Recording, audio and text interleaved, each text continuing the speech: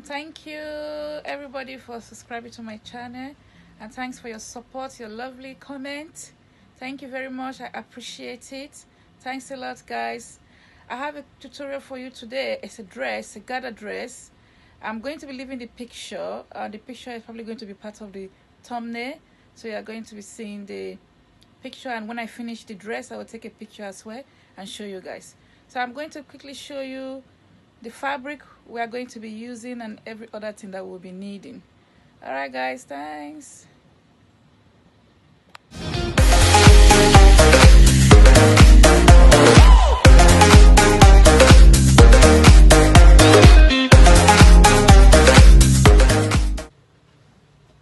Okay everyone, so this is what we are going to be using for this dress. I'm only going to be lining the top section, the bodice of the dress. So this is the polycotton fabric, and this is the main fabric that we're going to be using. It's very lovely royal blue African print fabric. And don't forget, guys, to check our website. We got new fabrics in. We're still trying to put them in the website, and I'm going to do a tutorial on the new fabrics as well. So I'm going to be using these lovely fabrics. So we need our fabric. There's about 6 yards in here. You need your measurement, which is in the book, and your ruler, measurement tape, fabric scissors, and I also need some chalk. I need some chalk, and also a calculator if you need one to calculate the person's measurement, or you could use your measurement tape for calculator. All right, guys, I'm going to be showing you how I cut it out. Hi guys, I quickly want to show you how to remove the label from the African print. Normally when you buy an African print, it comes with a label like this stick to the cloth. What I do is I use a hot steam iron. You see the iron steam? So what I do is I iron and press it on it for just a few seconds, and then when you peel it, it comes off. Can you see that? I'll do the other one as well so you can see. So you just need a iron that is very steaming hot iron, and you just press the label.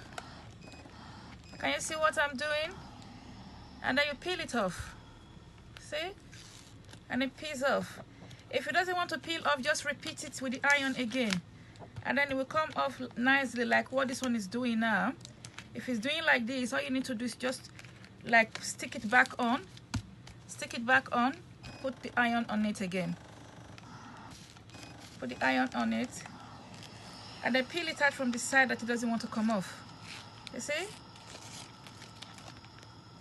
And then it will come off nicely. All right, guys, just wanted to show you that. All right, everyone, so what I have done right now here, what I've done is there's two fabric here. One is for the back and one is for the front. So the bottom part of the dress is gathers. As you can see, it's two fabric. That's one, that's another one. The bottom part of the dress is gathers, and it got a slit at the front. So what I've done is I have times our waist by 2. If you have enough fabric, you can times by 3. You can multiply by 3, or you can multiply by 4 if you want the gathers to be a lot. If you don't want the gathers to be too much, you just multiply by 2. So that's, and then I added 5 inches for sewing, zip allowance and all that. You can add more than 5 inches. You can add 10 inches. As long as you have enough fabric to use to make the dress. So I've cut it, I've separated the back. I cut them equally. So the back and the front is in here. So the first thing I want to do first, this is the lower part of the dress. The first thing I want to do is I want to remove the half length. The half length is 18, which is shoulder to waist. The shoulder to waist of the person is 18. So you have to minus 18 from the overall length of the dress. The overall length of the dress is 48. So you can take your calculator, or if you already know what it is. So that will be 48. Take away 18. That is 30. So I'm going to mark from one end to where 30 ends, and then I'm going to add 1 inch sewing allowance at the bottom, half an inch sewing allowance to the top. So that will be 31.5. So in total I'm adding 1.5 inch to the bottom part of the dress, which is the skirt. So I'll take my measurement tape, if I can find it. Okay, so I take my measurement tape and I'm going to measure 31.5. So this right here is 31.5. So I just mark it down, and I mark it all the way down, 31.5.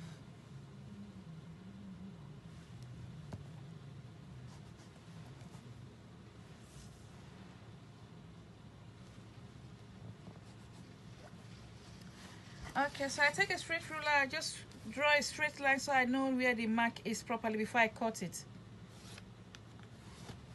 Okay, and I take my scissors and cut it.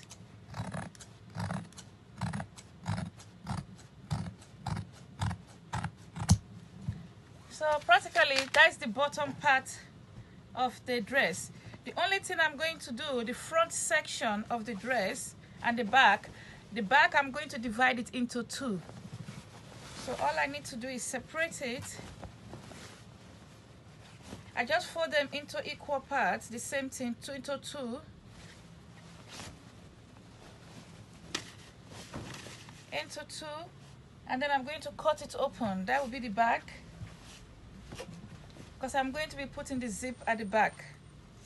So I'm just going to cut it open. I'm going to see if this part is up to 18, then I can use it for the front.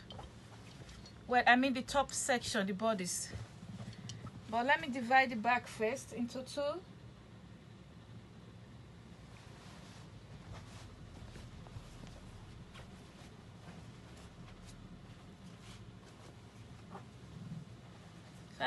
I fold the fabric into 2. That's all I'm doing, because I'm going to divide it into 2.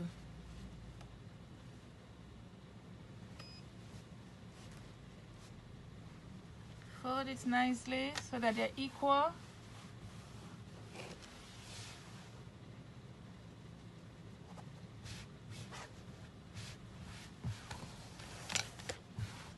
Okay, so they're equal now, so I'm just going to take my scissors and divide it.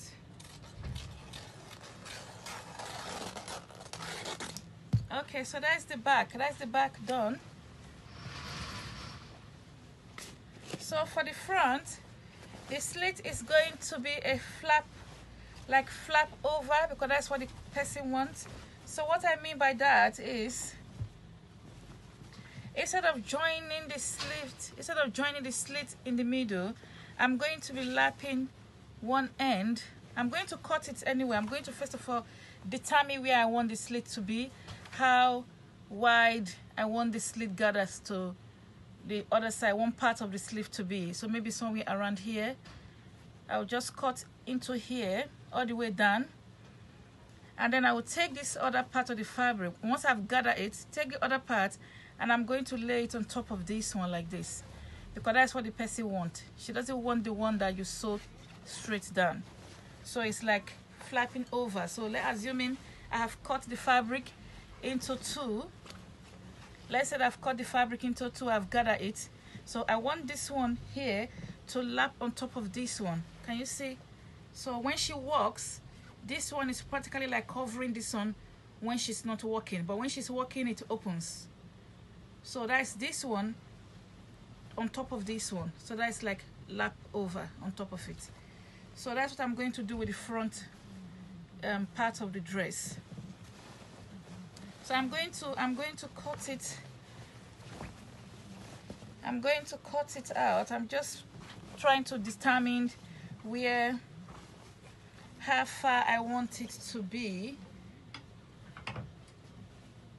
because I don't want it to be too small, then the gathers won't be enough on one side. So I need to determine if I want it to be this much, or if I want it a bit more.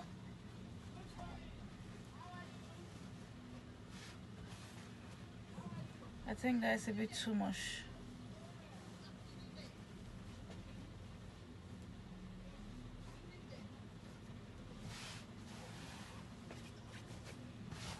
Okay, so maybe I will cut this much. This is like about, let me see, 19 inches. So I'm going to cut in the front section. I'm going to cut it off 19, maybe 20 inches. I'll make it 20 so I can put a bit more gathers on this side. So I'm going to do maybe 20, and then I'll cut it all the way down, just like the way I cut the back opened. And then I'm going to gather it. That's the bottom part where I'm going to hem. So I'm going to put the gathers on this one, put the gathers on this one, and then I'll lap it. I'll show you how I did it. But before then, let's cut the top section of the dress. So I just want to check if this is going to be enough for the top. This is not going to be enough for the top section, but this will be okay for me to use for the sleeve. So I'm going to cut the top section. I'm going to use the lining to cut the top section first. Then I will use it as a template to cut the fabric. The top section is very much like a basic block pattern. It doesn't really have any fancy thing to it. It's the same. It's just your shoulders, your bust measurement, your waist measurement. So that's just about it. So I'm folding the fabric into two. I'm folding the fabric into two, and I'm going to fold it again. If you see what I'm doing, so I'm folding the fabric again, which means I folded the fabric into four.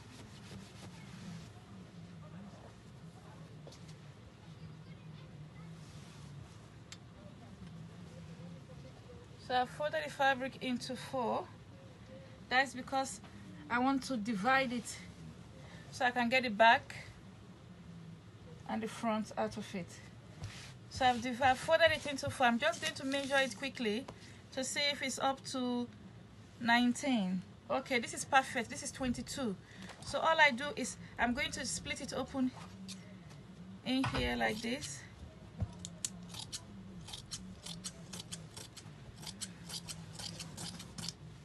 Okay, so I've done that. So the next thing I'm going to do, I'm quickly just going to use the iron to press it so it's more lying flat. So I just use the iron to press it neatly. It's always good to iron the fabric out so it's not giving you the wrong measurement later on.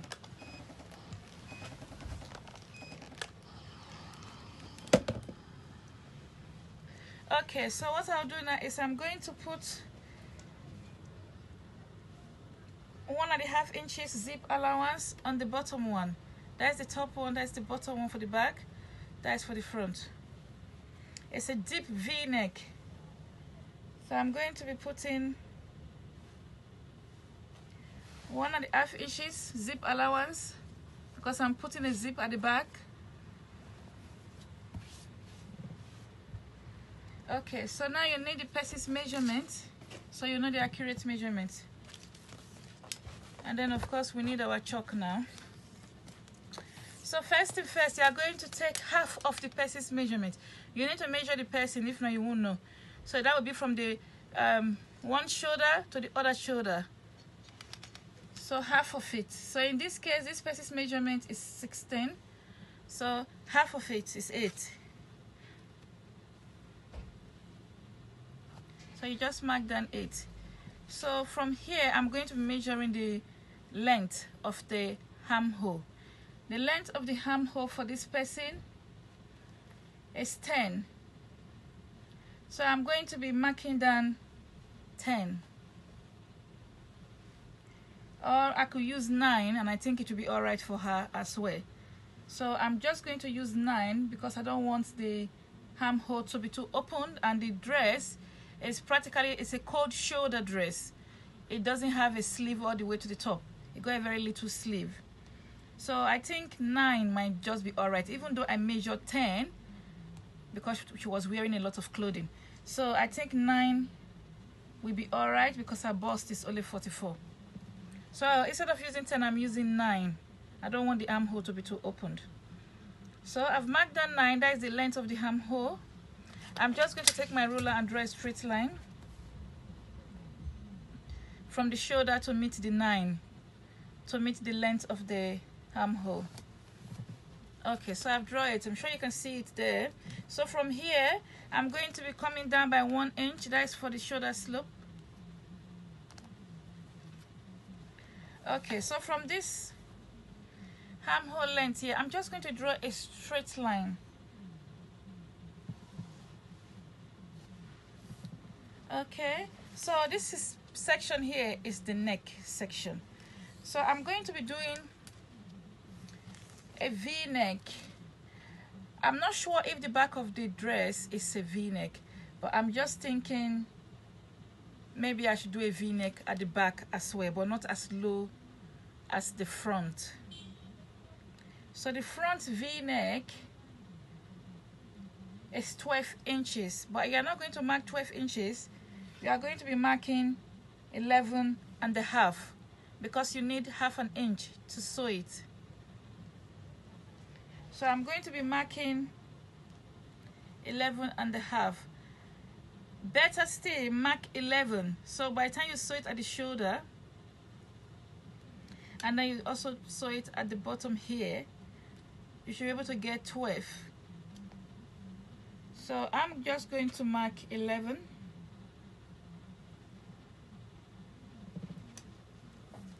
For the back one, I'm not going to use 11. For the back one, I'm going to use a more shorter V. I'm not going to make it as long as the front one because I don't know how the back V. I don't know how the back neck look like. I don't know if it's a V or if it's a round neck. So I'm just going, the back one, I'm going to use 8. So by the time I finish sewing it, hopefully to achieve between 8.5 9. So the wideness of the dress, I'm going to be using 3.5 for the wideness. I got a picture of the style, but the picture is on my phone and I'm using my phone for this tutorial. So at the wideness of the dress, I've used 3.5 for the wideness. So all you are going to do now is connect the 1 inch drop for shoulder slope to the 3.5 mark here. So I just take my ruler and I connect them together. Okay. So from this point, you are going to look for the midpoint of this armhole length. Remember it was 9, so the midpoint will be 4.5. You can measure it. So you can measure it, 4.5 will be somewhere here. So from here, I just take my ruler, a curved ruler if you have one. If not, you can freehand it. What I do when I don't have this ruler, from this point here, I come up by 1.5. I come up by 1.5 there, and then I freehand it. If you don't have the ruler, you just freehand it.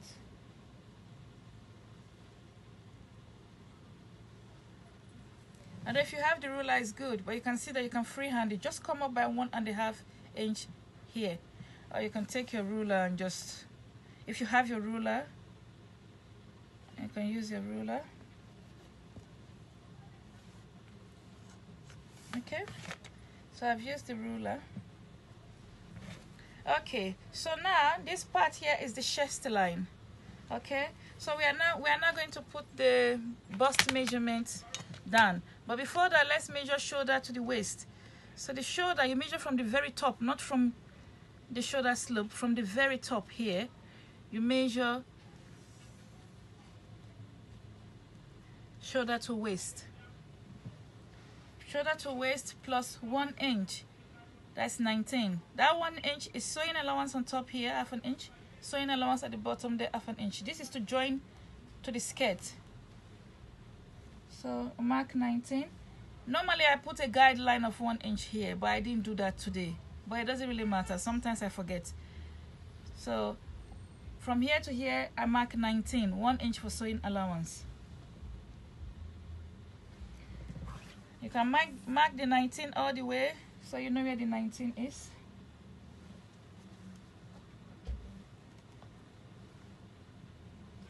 I take my ruler and I draw a straight line.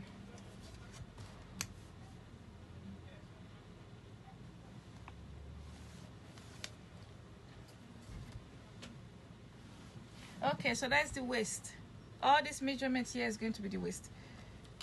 So I just mark 1 inch up so I know exactly where the waist is, because it's 19, the waist is 18. I just mark 1 inch up just so I know that's where exactly the waist is. Okay, so now the bust, you take the bust measurement and you divided it by 4. You can use your calculator or use your measurement tape.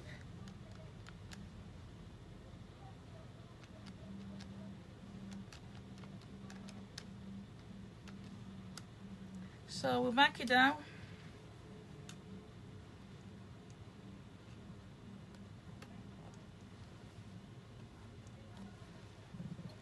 Okay. You can also mark down the person's bust point, which is the shoulder to the bust point. In this case, the person's shoulder to bust point is a 12. It's 12. So the bust point, the bust starts from there, but you still have to draw it to the armhole line. So you can mark the bust down there as well.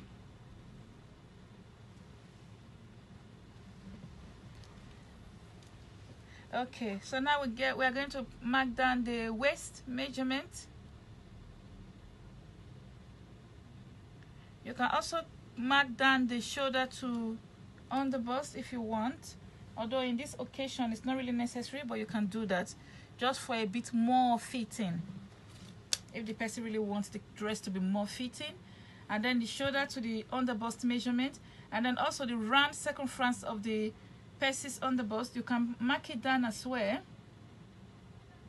Let me see if I have the person on the bust measurement.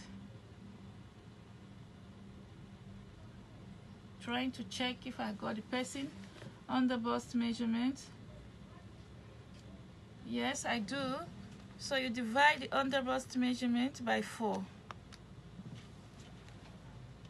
So you mark it down. This is for if you want the dress to be really fitting on the underbust. If the person doesn't want the dress to be too fitting, you don't really need this underbust if you are not cutting a princess seam or a princess dart. This is just a normal dart I'm doing.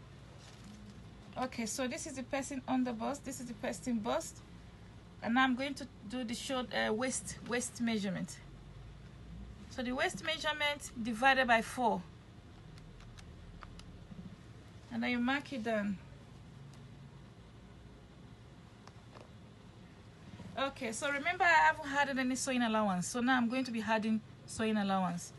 So on the waist here, because I'm putting a waist dart, I'm going to be adding 2.5 inch. On the underbust measurement, I can just add maybe 1.5 inches. And then on the bust measurement, I had 2 inches. And then I'll connect it to the top here as well. So this is how the person measurement looks like. If you can see what I'm... This is how the person measurement, but you know our waist is not pointing. We don't have a pointy body. So what I do is I take the ruler and I draw a nice curve. Can you see what I'm doing? I take the ruler, I draw a nice curve to meet the bust line.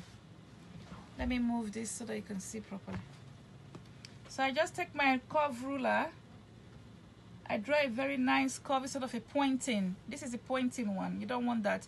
You want it to be nice curve. So I take the ruler and I draw a nice curve from the waist to meet the bust line. So you can see I've drawn a nice curve here. You can freehand it as well. Hope you can see the way I draw it in nicely. Okay. Okay, so for the V-neck, we are going to cut the back V-neck first. So all you need to do is to take your ruler. Take your ruler. I'm going to start with the back V-neck first. You can use your ruler anyhow if you're able to achieve it nicely. So you just take your ruler and draw a nice V-neck.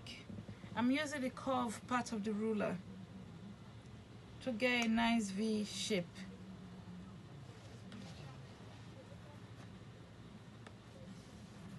Okay, so that's for the back. So I'm going to do the front one now.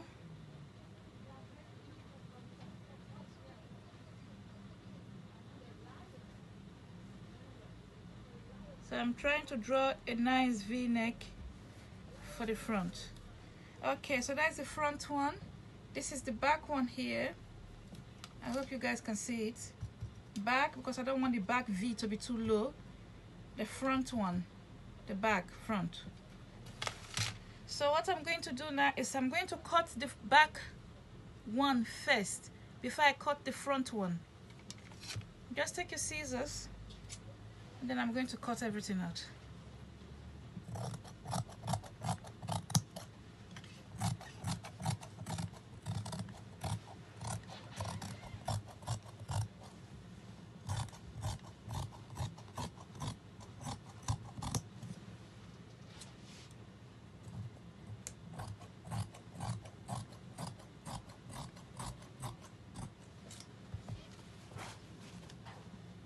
Okay. So I've cut it out. So what I'm going to do now is I'm going to cut the neck open. So I'm going to cut the neck open now. So I cut the back one first.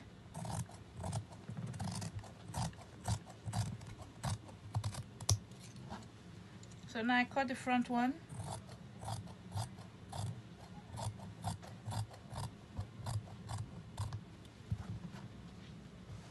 Okay, so I'll open it and show you.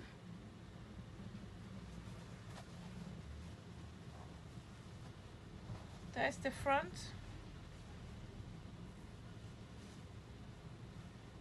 That's the back. So I'll cut the back one opened because I'm going to be putting a zip in here. So that's the front one. It's much deeper than the back one. This is the back one on top of the front one. This is the front one here. So I'm going to cut here. I'm going to cut the back, not the front. The back, I'm going to cut it open for the zip allowance because it got zip allowance. So that's the front one over there. This is the back one. I'm just going to cut it open.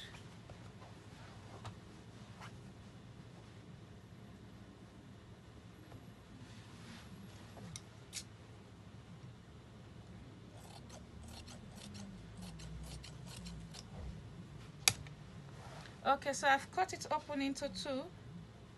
Remember there's a 1.5 inch zip allowance. So I've cut it into two. So this is the back. So the zip allowance, when I want to sew it, I'll just fold it in. 1.5 inch. I fold it in. So I fold it in as well. And then the back will look like that. Because as I say, I don't want the back to be too low. I don't know how the back neck looks like on the picture that was sent to me. So I'm just giving her a V-neck at the back as well. Okay, so I'm going to take this now to cut the fabric. So this will act as a template to cut the main fabric. And I'll come and show you how it looks like.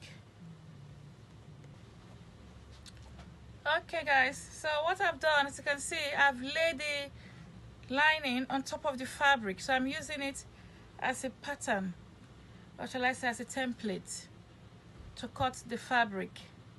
So the fabric is facing right side to right side, the inside. I don't know if you can see here. This is the right side of the fabric here. This is the wrong side. So I'm cutting it on the wrong side in case I mark it. So I'm going to cut it out. This is how you lay it on the folded edge. There's the folded edge, the front, folded edge, the back. I'm going to cut the back opened. The back can be any direction anyway because it's cut opened. But for the front, it needs to be on the folded edge. So I'm just going to cut it opened. And then I'll show you how I cut the sleeve. It's a gather sleeve as well. It's a simple gather sleeve. So I don't think the sleeve needs anything big to it. It's just a straight fabric, and then you just gather it. So I'm going to cut this out, and then hopefully I'm going to try and see if I can show you how I sew it. If I can. If I cannot, I'll take a picture of it and show you how it looks like. Okay everyone, so I've cut it out. Okay, so there's a quick tip I want to show you. This is the back of the bodice for the dress. The zip is going to go here. In order for the zip not to be puckering, because sometimes when you sew a dress, the back sometimes tend to be like the zip is not lying flat. The zip will bunch up like that. In order to stop that from happening, what I do is from this very top here, I shorten it by, you can do 1 inch, you can do half an inch. From this point here, I shorten it, or you can do 3/4, I don't know how they call it, half an inch, or just a little before you reach 1 inch. So you can do half an inch, or you can do 1 inch. So you connect any of this line, you just connect it to the original. Let me move this up a bit.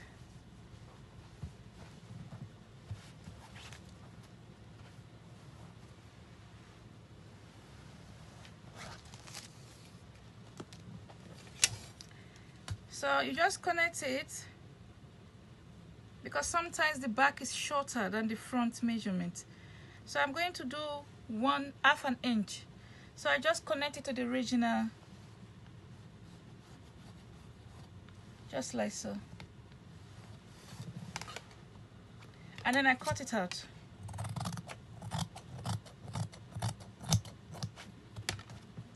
There's another method again. The next method is you can come in by half an inch. You can come in by half an inch like this.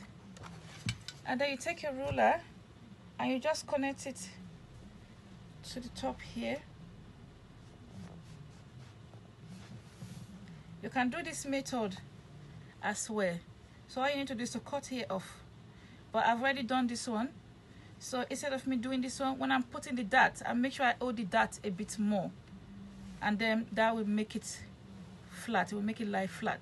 Sometimes what I also do as well when I'm sewing, I make a longer dart rather than the normal average 9-inch dart. I make the dart a bit more higher up. In that way, it gives the person a very nice fitting at the back of the dress. So that's just a quick tip, just in case you are making a dress and the zip section keep bulging after you finish sewing the dress. All you need to do is just do what I did.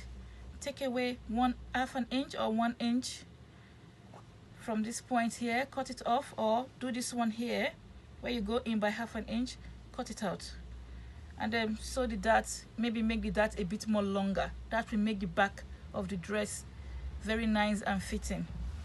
So I'm going to take this to the sewing machine now. Oh, before I do that, the sleeve, as I was saying, the sleeve is gathers. It's a gather sleeve. It's a cold shoulder dress. So cold shoulder is, it doesn't have a sleeve from the top of the sleeve here. The sleeve only just starts from here. So it's a cold shoulder. Here of the person is opened. So it's just a straight fabric. It's a straight fabric, and I'm just going to gather it and attach it to the opening there. That's all I'm going to do. That's all the sleeve is about. Okay, so I'm going to take this to the sewing machine now and see if I can show you how I sew it. If not, I'll show you when I finish sewing it.